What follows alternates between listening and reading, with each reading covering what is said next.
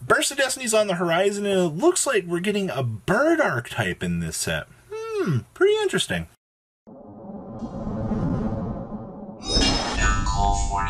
Make sure you guys smash the crap out subscribe button so you guys don't miss out on more awesome content. So, we got reference art today for the cute birds. Some monsters seem to be named something like Fuwadarizu, named after Fuwafafa, or Fluffy, plus Wonder, plus Breeze.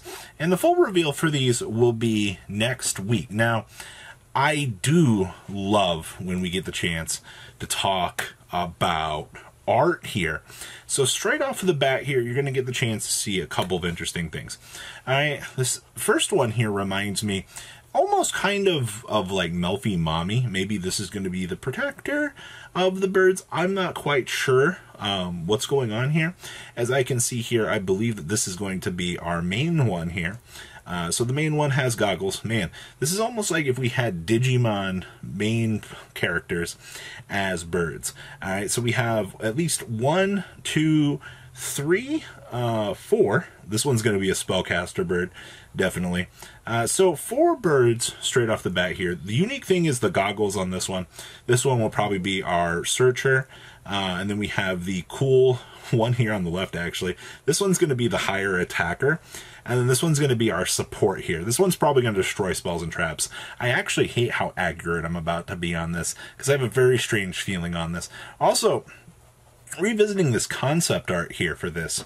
So the fact that this reminds me of Melfi Mommy so much in the concept of like being the overlord here. It's like the eye effect here that we're staring at here. Also consider the thing that this is cuddling with. Alright, so all things considered, this will be very interesting. I'm very curious to see what they're going to pull off with this. Already seeing here that we're going to have at least 4 of these. Maybe 4 is a little bit too much. Probably 3 birds, at least, to start things off here. So, man, a whole bird archetype. Now, keep in mind, the interesting thing with this is also supposed to be... Oh, no, actually, this should be the back end here. We should be getting, what is it, support for insects? Because in Dawn, we get the beginning of the insect-exclusive archetype.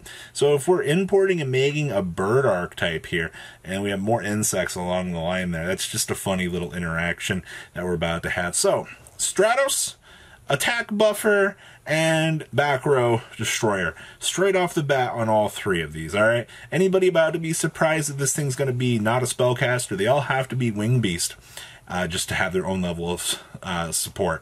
And if we're trying to do anything out of the blue here, not making this one, you know, have some sort of spell and trap interaction, I'm going to be massively shocked. So what do you guys think about the beginning of, well, the Fuwafafa, the Fuwaziku? I think it was like Fudakiyu?